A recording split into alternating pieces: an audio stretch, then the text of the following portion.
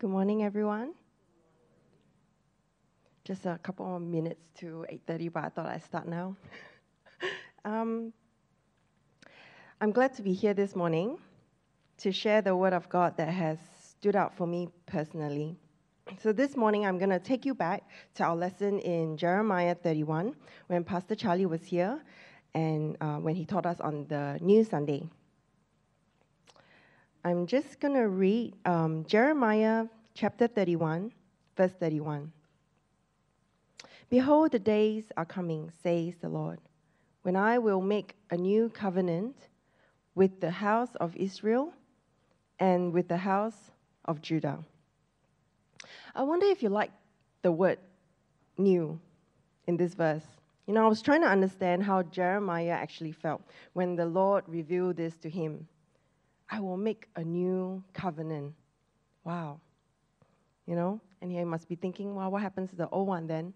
You know, I thought Jeremiah might have let out a big sigh for all the things he went through. Yes, you know, there is new hope when he heard that the Lord had said to him. Or perhaps Jeremiah had think to himself, why would God even do that?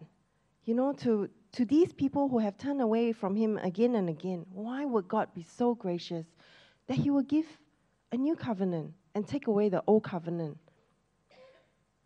And will they appreciate the word new when they didn't appreciate the old one? You know, I can't help but ask myself if I appreciate the word new. You know, this brings me back to my testimony of faith, how the Lord graciously opened my heart and eyes to the scriptures.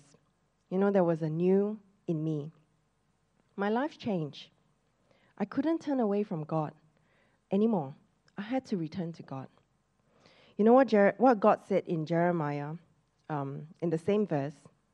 He said, in verse 33, he continues saying to Jeremiah, he said, I will put my law in their minds and write it on their hearts. My past 3 years of being a Christian, getting to know God, he was putting his law in my heart and working in me. And that was what he said in that verse. And even when I wandered away from him for so many years, life filled with everything but God. You know, God remembered my sins no more.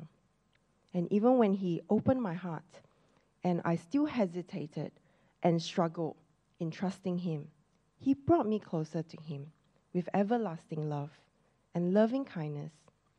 You know, my God of all drew me to him. You know, this morning I'd like to remind myself and all of us that our God is indeed a gracious Father. We have a God who would want to choose not to remember our sins, but wants to show us grace instead. And he will give us a new that we can hope for, that we can be excited about. 24 years have passed for Bethel, but we have more to come.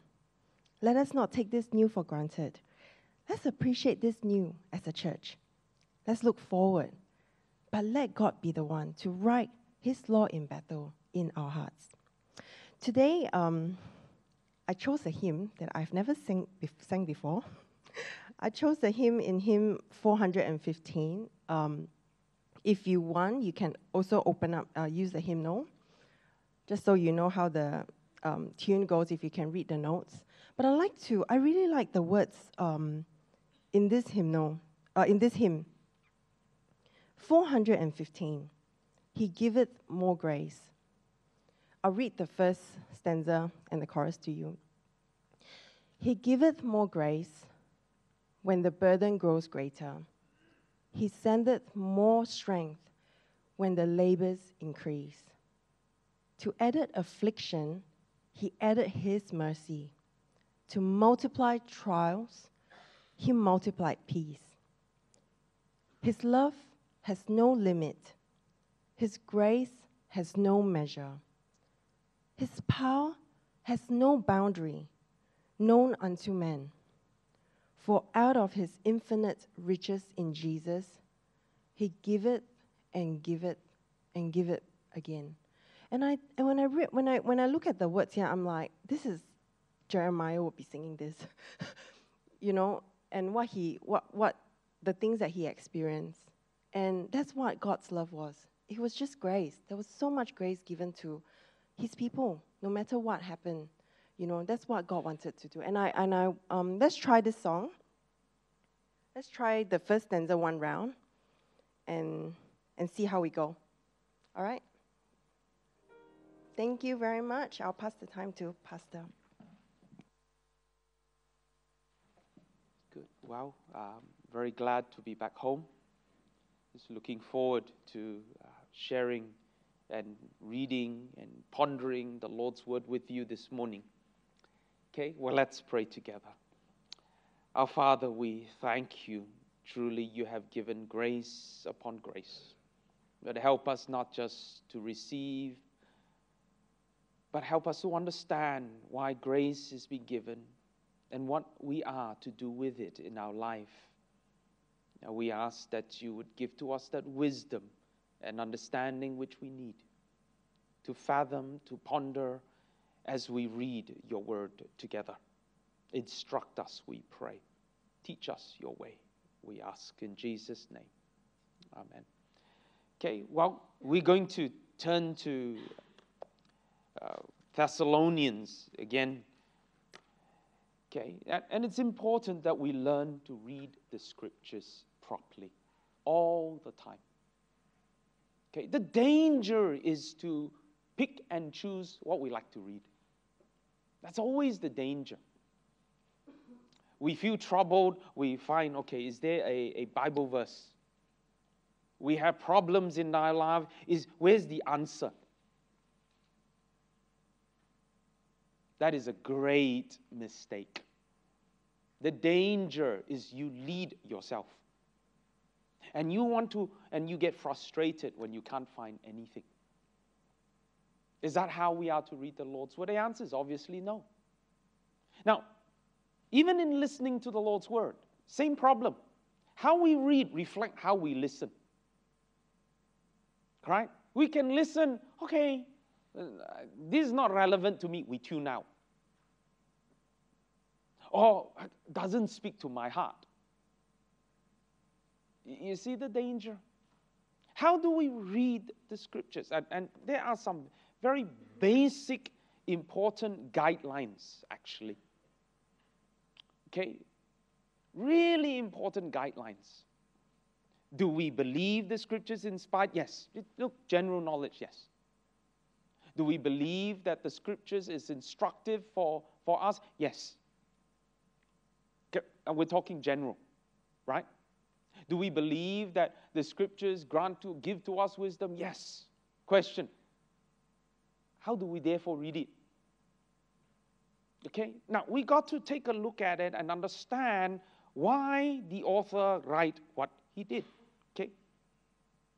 Now, in the New Testament, we're reading, for example, the writings of the Apostle Paul. Now, Paul writes mainly directed to the church at large. Okay? You read Romans to the church in Rome. Right?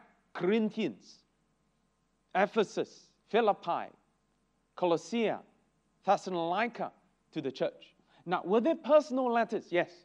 To two particular individuals, well, a few actually. Philemon's one of them, but was Timothy. And then Titus. Right? These were the personal letters. Okay? So you got to read it with understanding what was it writing towards? Important. Okay, so when we read it, we have to read it with reference to, okay, now this is with reference to the church. This is important.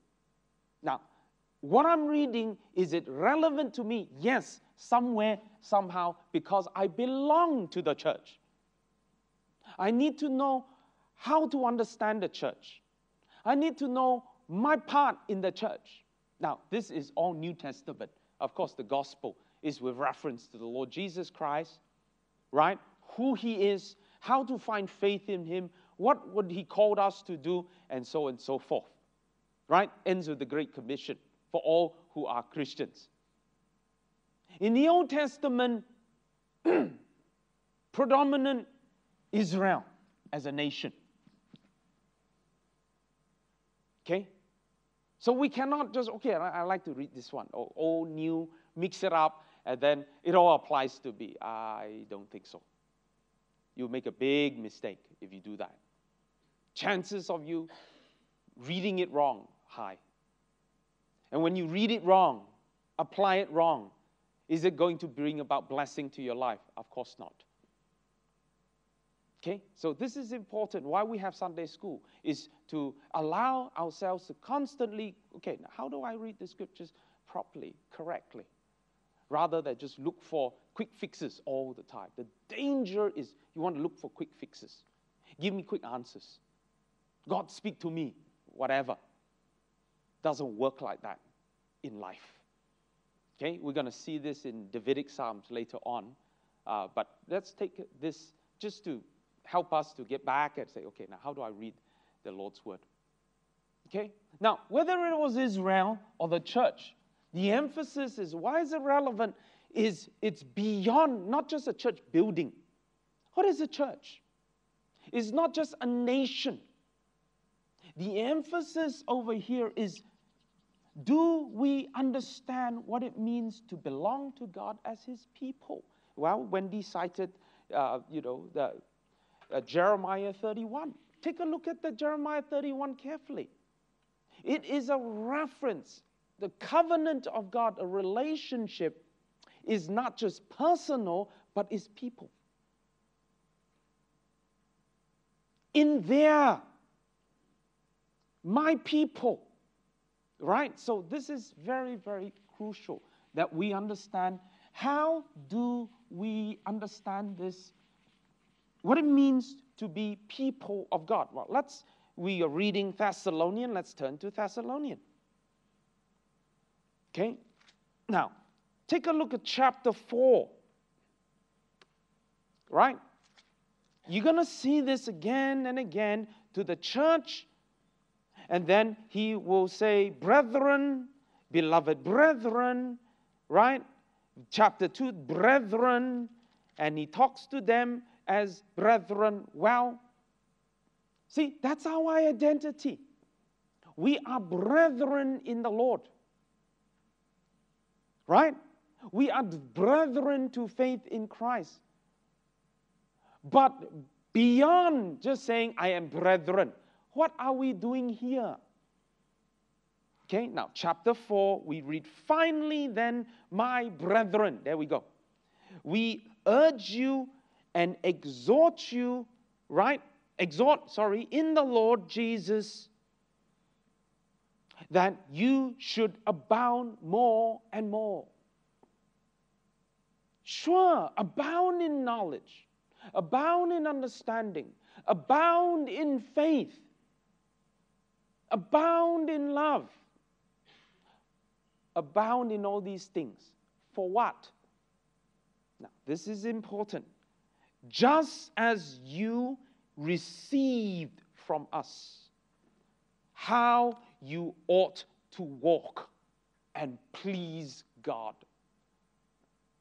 This is the most critical thing. How we are to walk in a way that pleases God. You see, this is the danger. A lot of the time we think God exists to please us. My happiness is the most important thing. Right? It's as if that's what it is. God's existent. Okay, I give you love, I give you grace, I give you mercy, so I can be happier. Right? And then the problems in life, God, why you got a problem? How come? As if God existed to please you. You got it wrong around. We have forgotten that actually it's us that is to please God, not God please us. Right? If we understand our relationship with God correctly. So why do we want to know the Lord's word? That we may know how to walk. How do you know how to walk? We think, we assume we know. That's the danger. We assume we know what the church is all about. Oh, after all, I've been a Christian for many years. Really? Every single church was written to. Whether you are Rome, whether you are a gifted church like Corinth, whether Corinth literally thought they were on the right track until Paul wrote to them, what are you doing? They were so gifted. They were so rich. As it is. Why? It's called grace. Please do not think just because a church is highly gifted, all the things that are there, rich like anything, meaning great. Don't equate the two together. It's out of grace. God gives. What you do with it is something else. The worst possible model of a church was Corinth. 2 letters written, 2 letters of rebuke. What's wrong with you? How can you cover up sin? And today, churches cover up sin. Don't talk about it. Leaders cover it up. And problems brew. Paul wrote to them very, very firmly, how can you allow for these things to happen? Is this pleasing God? Obviously not. Right? Everybody hush. Everybody. On the outside, it looks so good. Corinthian church, you are such a promising church. On the inside, they were divided like anything. Oh yeah, I belong to Cephas. I belong to Apollos. I belong to Paul. One group. You know what? I belong to Jesus. It's the Jesus group. You know, meaning, you see, you only apostles. You see, I am right up there. They were that divided. Right? They know how to speak the language. They know how to use the word grace. They know how to use the word wisdom. Anything in their life that reflected both. There was no grace, no wisdom. This was the Corinthian church. And so Paul wrote to them very, very, very firmly. The Galatian church became very legalistic. Right? Why you gonna go? Why you like this? Why you not eating? Why you didn't wash your hand? Why you gonna do that? Why you can wear this? Why you didn't walk in a certain way? Can't breathe. They went back to legalism. They began with grace. Saved, yes. And then after a while, salvation. Oh yeah, you're saved, but you got to do it my way. You got to do it this way. You got to do it that way. In fact, you got to do it Moses' way. And they pride themselves for their meticulous following of the law until Paul wrote to them, what is up? See, every church has its problems.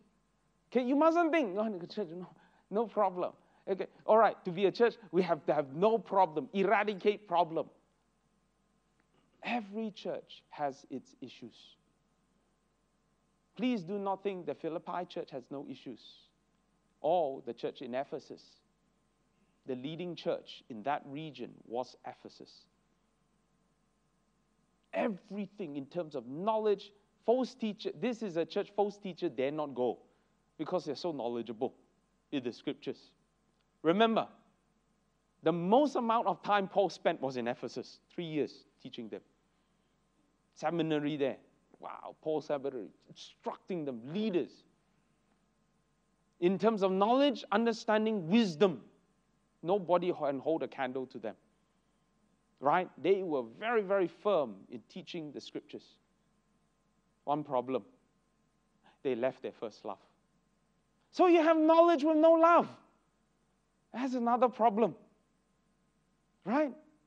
Okay, now come to the church in Thessalonica. Paul did not spend a whole lot of time with them. But whatever they learned, they applied. This church loved the Lord. This church expressed love for one another. But it is also in grave danger because they lack knowledge. They lack understanding. The danger of false teachers coming in, very real. Okay, so All the time. You see this. People will come and tell you, hey, this is a YouTube. This is a great prophet. This is a wonderful apostle. Wow, you got to listen to these words. The moment you hear these two words, prophet and apostle, you'll be very, very concerned. Obviously. Right? And there will be. We've got to be, okay, now, do you know your stuff or not? Okay, so look at the dangers that are there. And the danger is the church can end up dishonoring the Lord. How do you walk? How does the church walk? Does the church walk? Yes. Of course, it's a metaphor. The church does not literally walk. Is walking with the Lord. Is living. Is, right? This is how we do things. That walk that pleases God. And so Paul writes to them and says, this is brethren, right? And tells them, just as you have received, how abound, and that is our challenge, how you ought to walk to please God.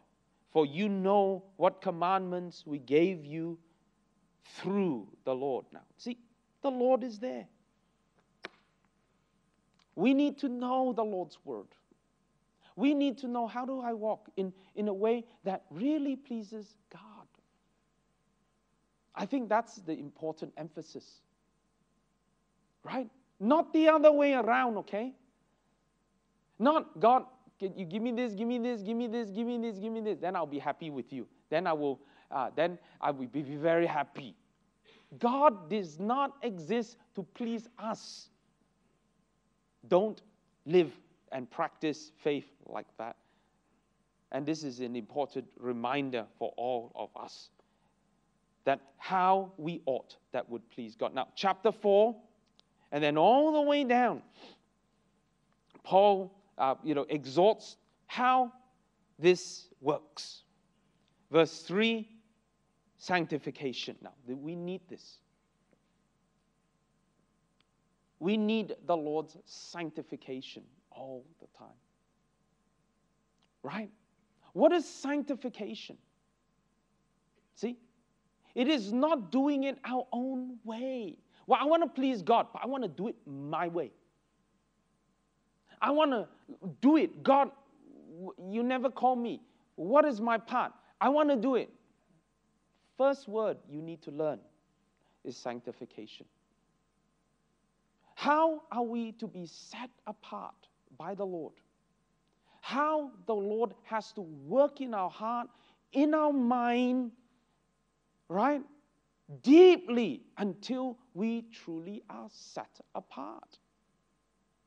Vessels of honor, right? So this is an important work that God has to do. Your sanctification, right?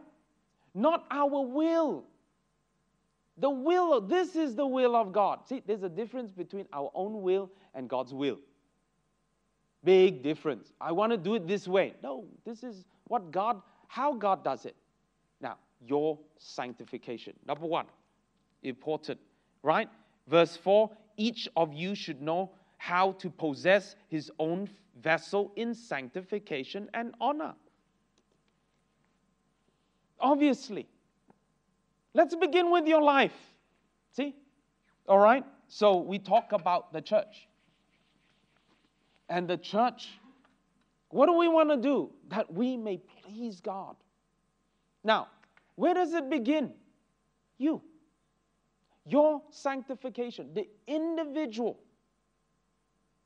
Right? Let's begin there. Let's begin with salvation. I come to faith in Jesus. It doesn't end there. Well, thank God, I'm cleansed. Thank God for the blood of the Lamb. Thank God for Jesus Christ. That's wonderful, yes. But please don't end there. Sanctification. Right? There we go. And there we see this. Your sanctification. Honor. Am I living in a way that would honor the Lord? Lord, you give me this grace. enable me. Whatever it is, I need to abound in this. So it's begin with the individual. The individual needs faith in the Lord Jesus Christ. That's where you begin. Now, after I come to faith in the Lord Jesus Christ, what next? Sanctification. This is the will of God. This is what pleases God. Okay, now, I've got to understand this. Okay? Honor, not in passion of lust like the Gentiles who do not know the Lord. Obviously, my life has got to be different from before I knew the Lord. If my life, no difference. Right? If a non-believer curse and swear, I also curse and swear. They do whatever they want, I also do whatever I want. What's the difference? Is that sanctification? No. I live under a different set of code. I live not to please myself. I live to please the Lord. See how I ought to walk. How should I walk? To please the Lord. Right? Problems or no problems. It's not about problems. It is, how do I respond to this? Is it going to please the Lord? If it is about pleasing myself, then God, take away my problems. Why are you not taking away my problems? Why are there still so many problems? Then it is about you. It's about how God should please you. This was David's struggle. He could not understand why the problems were there, despite how many prayers he made. Until he began to realize, hello, God is king, not you. God is Lord, not you. You are to please the Lord, not the other way around. Get it right. You see this? So this is important that we understand that, right? Now, that no one should take advantage. Don't defraud, obviously, because the Lord is the avenger. He forewarned, right? We also forewarned you, testify. God does not call us to uncleanness, but in holiness. Now, this is vital. Okay? So we begin with personal. Before we talk about the church, we need it to see it on a very, very personal level, salvation, sanctification, and then we take a look at this. Okay? Now, he goes on to say, now let's take a look at chapter 5 now. Okay? Concerning times, season, no need. And then he says, look, no need to say these things, for you yourselves know perfectly. Now, we see here this day called the day of the Lord. Right? And this is an important thing to understand. The day of the Lord. What shall we be doing?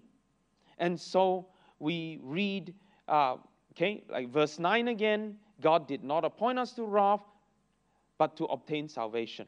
Right? And so, though, whether we wake or sleep, we should live together with Him. Isn't it? And then we read, therefore comfort one another with these words. Right? We urge you, brethren, recognize those who labor among you. Right? And there we go. What should we be doing? If we understand the day of the Lord, we should be truly people who are servants of the Lord. Diligent, faithful. Lord, what is my part? There will be a great sense of urgency. There will be a great sense of commitment to serve the Lord. Again, that we may please the Lord. Right? A good servant does whatever he does to please the master. See the understanding? You've got to move from salvation to understanding, holiness to God, to servanthood. You see this? Right? And a lot of time, people still hear, I'm saved. That's it. I have to do whatever I want. I don't understand holiness. I don't understand pleasing the Lord. I don't understand. It's, okay, I'm a Christian now. Hooray, I'm saved. Oh, I feel so good about myself. Right? And then I can ask God for anything. Okay, God, okay, give me strength. Okay, do this for me. Do that for me. Move problems. Get rid of problems for me. How come you didn't answer my prayer? What are you doing? Right? I don't think we understand all these things here. Okay, so we've got to understand, right, that sometimes you have to tell me, go back to here. Are you really saved or not? If you are, you got a bit more sanity than that. Okay, and then, right, do we understand holiness? Be holy, for I, the Lord, am holy. Now, we understand servanthood. So don't jump the gun. So we're not going to get all my 12:30 class. Okay, now you're ready to serve the Lord. Of course they're not. They don't even understand what it means. Okay, bit by bit. Do you know the Lord or not? All right, let's lead them. Bit by bit, come to know the Lord. Okay? I've heard of 13-year-old. Okay, now you're ready to speak. Go up there and teach Sunday school. Excuse me? Don't jump the gun. Get your life in order. Right? How you live is vital. Sanctification. How you may honor the Lord, and you truly reflect the Lord's holiness. Okay? I know, is this a struggle? Of course it is. At every level, we need the Lord's grace and mercy. At every single level. Right? He giveth more grace. This is a wonderful song to sing. But you got to ask, what for? He giveth more grace. The grace is absolutely amazing. Grace is given as it is utilized that will enable you, whatever it is. But if you're not going to do it, no grace is going to be given. What for? You're going to waste it. If you're not going to serve the Lord, that grace is not going to be given. If you're not going to seek to walk with the Lord, you're not going to seek that sanctification from God, that grace is not given. It is given when we seek it. Lord, I recognize I cannot be holy without you. Yes. I recognize I cannot serve you without your grace. Yes. Absolutely. You could not be saved without God, without Jesus, without grace.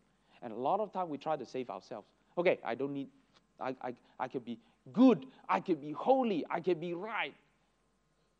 And when we recognize, we can't. However long you need to take to recognize, realize, we're going to be wasting time until we recognize, you know what, I need the Lord's grace. See, grace and peace begins, yes. But for what? You got to read the whole chapter. You got to read, in fact, all the other epistles, and then recognize, hey, actually, similar principles are there.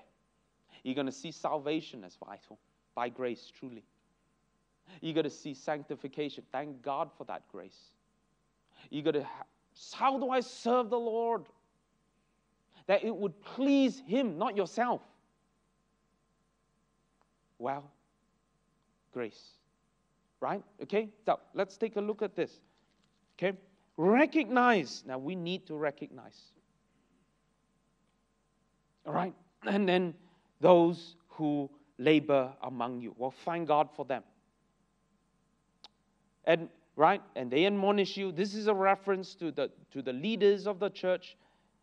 Esteem them very highly in love for their work's sake. Well, thank God for leaders who serve the Lord very, very, they spare no effort. They really give of themselves. They are people who walk with the Lord. They are people sanctified. And this honor and recognition should be given. Now, look at this. In verse 14. Now we exhort you, brethren. Now, this is interesting. So there are the leaders, yes.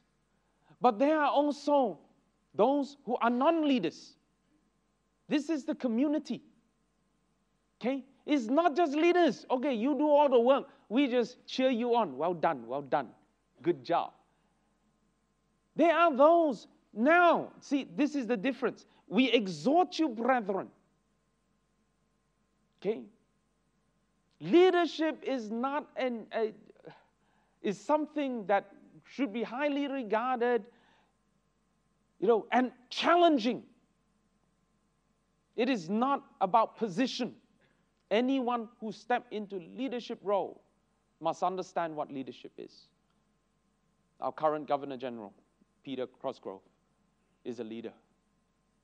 If you look at his life very, very carefully, from the army, military background, to the governor, to becoming a general of the army, to becoming the chief of army, right? To becoming the Governor General I read an article. Why am I saying this? I read an article on him on the Australians recently.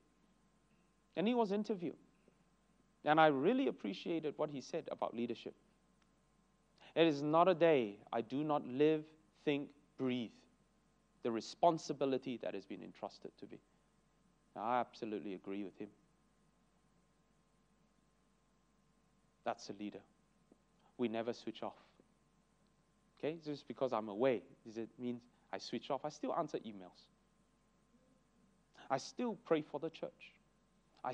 That you live, breathe, sleep the responsibility given to you as a leader. There is no off. There's only on. Can you take that kind of challenge? Can you understand that? If you do, you understand leadership. And it is not something easy. And I agree with him on that part. Of course, a leader as he is.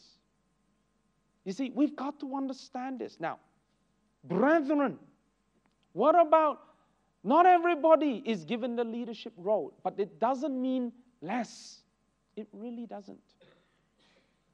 Each one of us that make up the church of God are given the sense of accountability and responsibility of the community we belong to. And this next part is special because, what makes a church really strong? Sure, we talk about people coming to faith in Jesus. They are sanctified by the Lord.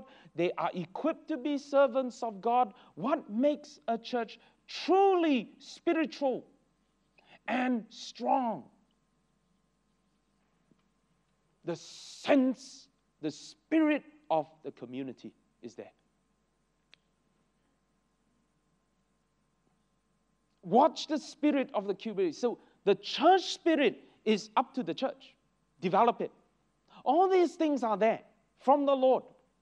You develop this is the spiritual part, this is the strength. You want to put it this way, what is the spirit of the church?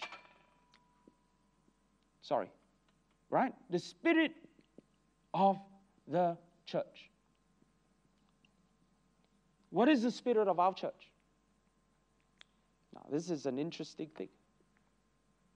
Okay, the sense of community. Is this the spirit of the church? Is there a sense of community? Take a look at this.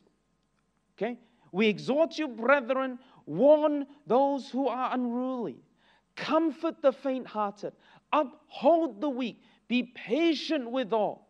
See that no one renders evil for evil to anyone, but always pursue what is good both for yourselves and for all. Now, that is a spirit of a wonderful church.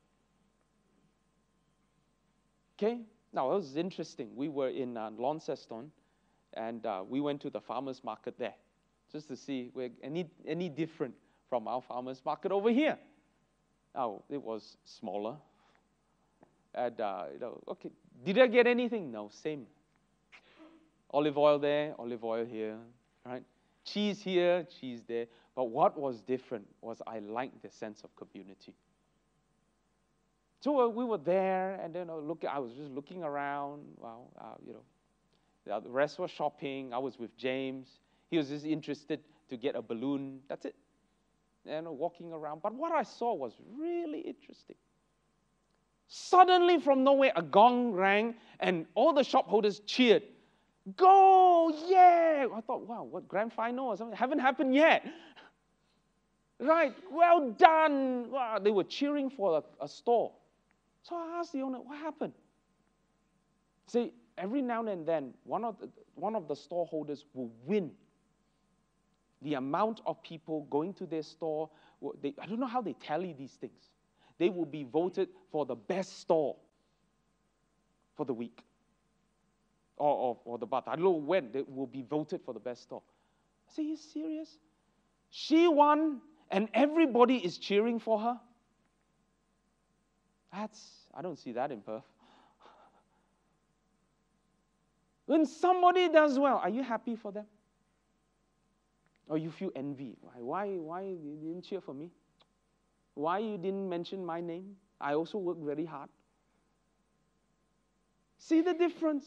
I thought, wow, this is different. Maybe it's a small town. But, those were the pleasant experience that I had. That really was an eye-opener. So, wow, everybody cheering for, because your fellow storeholder won, they are genuinely happy for them. Wow, okay. So I was in this small little town. I went into IGA. This small town got IGA. And then I was asking the person, have you, got this thing here? And they said, oh, sorry, I don't work here. Huh? How come you're stocking the shelves? I'm just helping out. What? You don't work here? Yeah, I'm just helping the person out. I know him as a friend. Okay. You don't see that in Perth. So there was a hotel we stayed in, a very interesting hotel, one of the most unique hotels ever, because they had a dog there in the lobby.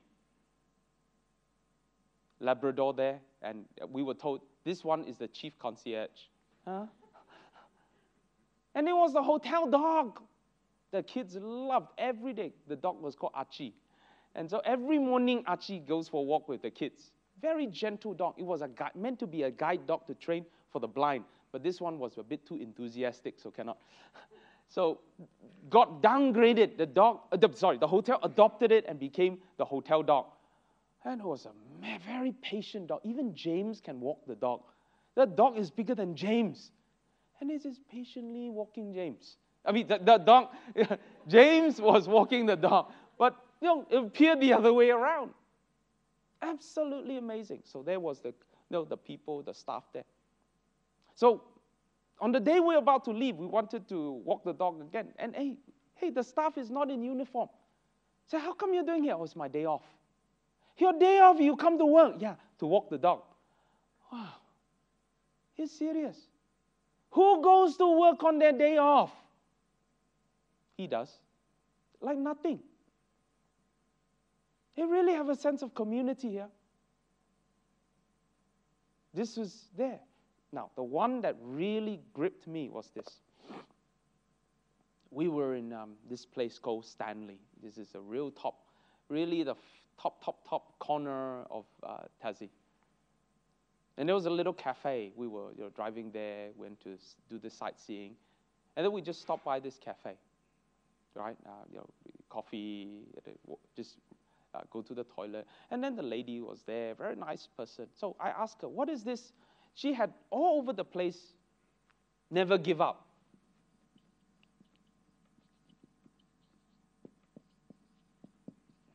What is that? Well, you're all over the place, never give up. And so she was telling me, this is a charity that she set up many years ago when her husband had fighting cancer. And so they set up, all the proceeds goes towards the charity in remembrance of the late husband. Every year they have this. Not only the proceeds from her own shop, but they have a bike ride. This community, this small little town, I don't know how many, maybe a few hundred people. Anyone that has battling cancer, this charity will help out. Doesn't matter who you are. This is a community, because it's so rural, you need to be sent to the big town. You need money. He said, we knew how hard it was. For 11 years, my husband had to go up and down chemotherapy. There was a lot of expenses. And so after he passed away, we set up a charity called Never Give Up. We're there with you. We're there for you. You're not in this alone. We're going to back you up. Why? You belong to this community. Oh, I was like, wow, really? Is this not what a church meant to be? It is more than just, okay, I come to worship. Hi, everyone. Very nice to see you again. Bye. And off we go. You can do that every week. And a relationship is no deeper. You can have very superficial relationship, or you can have a deep community spirit. Look at this. Take a look at this yourself. Right? Comfort the faint-hearted. See, there are those who can be discouraged. Do we know how to comfort? See, what are servants of God? Servants of God learn to comfort the faint-hearted. We learn to be by people's side, not tell people, hey, you're not living according to the Bible, We're very good at pointing sins out. You see, wow. Are you comforted now? Not really. When people are really in distress, what do? The best thing Jesus did was just to be there. Tears flowed.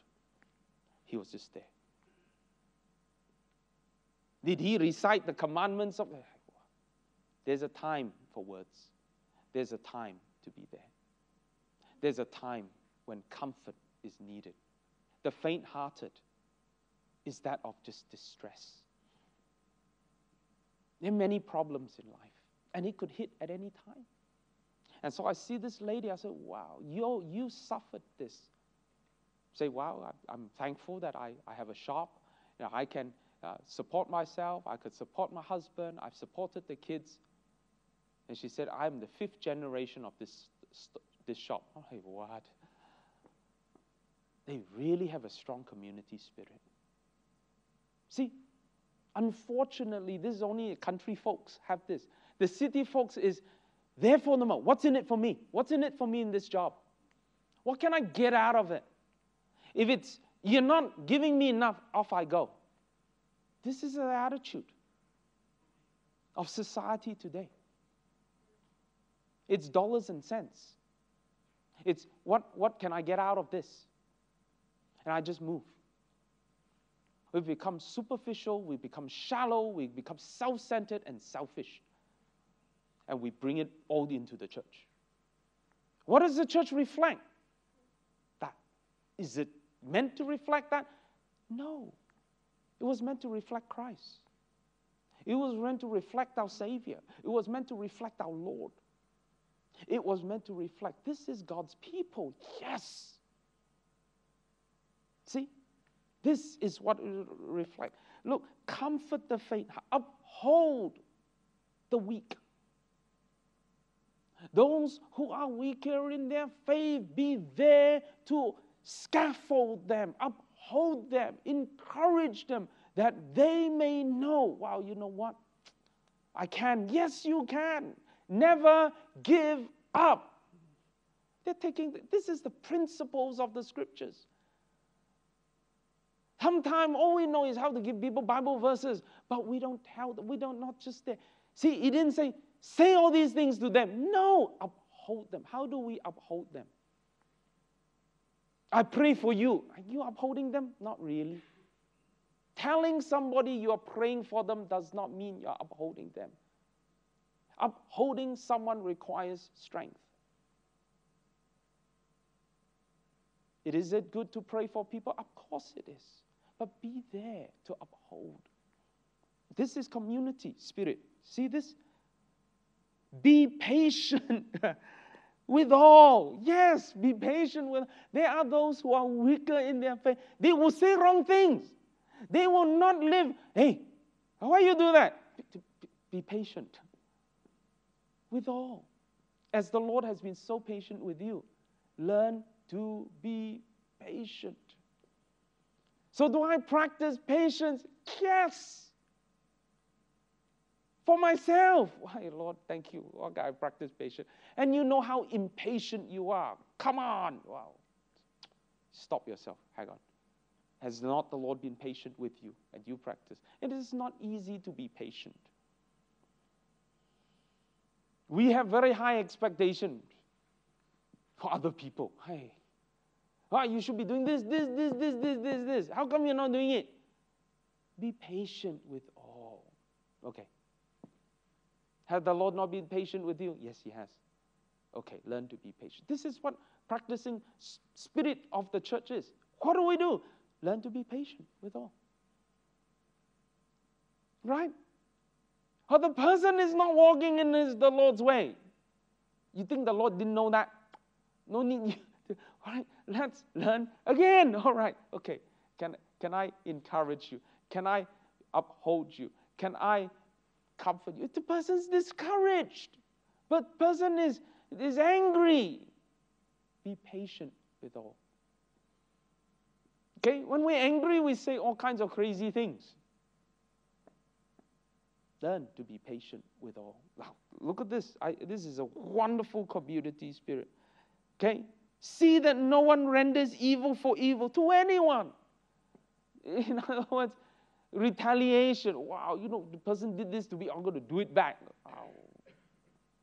So easy. Right? Okay. Wow, see, this one doesn't like me very much. When I come to line up for lunch, they give me a small chicken wing. And then only a little bit. Next week when I'm serving, you watch. I give you one rice. Don't render evil for evil. Right? No need to. Can we be patient with all?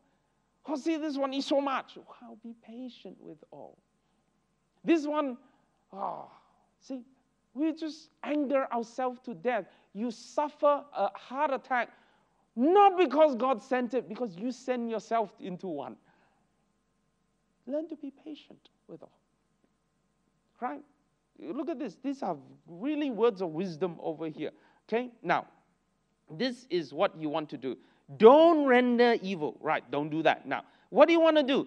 Always pursue what is good both for yourselves and for all. What's good for you? Pursue it for all. You know how to look for the things good for you, right? I hope so. Right? This is good for me. This encourages me. Can I share this with you too? I want to pursue this for all. Can I do that? Now, it's up to us to build up the spirit of Bethel. This is sure, salvation is from the Lord. Yes, grace. Grace. Grace. Now, what do we do with these people? Thank God for people who serve the Lord. Learn to give thanks.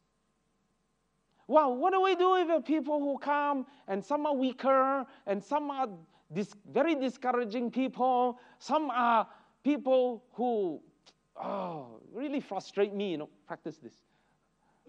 Be patient with all. Do good. Don't render evil. Very important. Okay? Be there for them.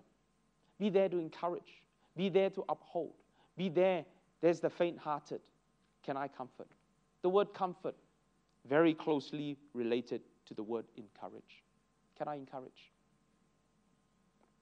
That will be wonderful. Then we will build up the church spirit, a community spirit that would please the Lord. How do we ought to walk? Well, let's be a church that will please the Lord. Let's be a church that would really bring joy and honor to the name of the Lord. Why? Well, because we are God's people. Okay? Oh, that would be wonderful. I mean, if people who are on the outside and they understand community, the church, how much more? Once upon a time, the church understood this. Today, you really wonder why. Well, let's go back to the scriptures. Let's go back to the Lord's word. Let's go back to this. Okay? Well, let's pray together. Our Father, we pray that our hearts would be greatly challenged. You have really granted to us, given to us, blessed us with your grace in salvation, in sanctification, in serving. Lord, help us to build your church, to have a wonderful spirit, the church spirit that would reflect your grace and love, that we will be there for each other. We'll be there to encourage. We will be there to be patient. Give to us also this grace, for we cannot do this ourselves. We tend to be frustrated and irritated with each other. And we ask, Lord, that you would forgive us and help us once again, for your glory, for the name of the Lord, that you would teach us what Jesus said to his disciples: love one another. By this, all men will know we are truly your disciples. We ask that you would hear this, our prayer. In Jesus' name we pray. Amen. Okay, well, let's look forward to doing this. Build up the spirit of the church. Okay?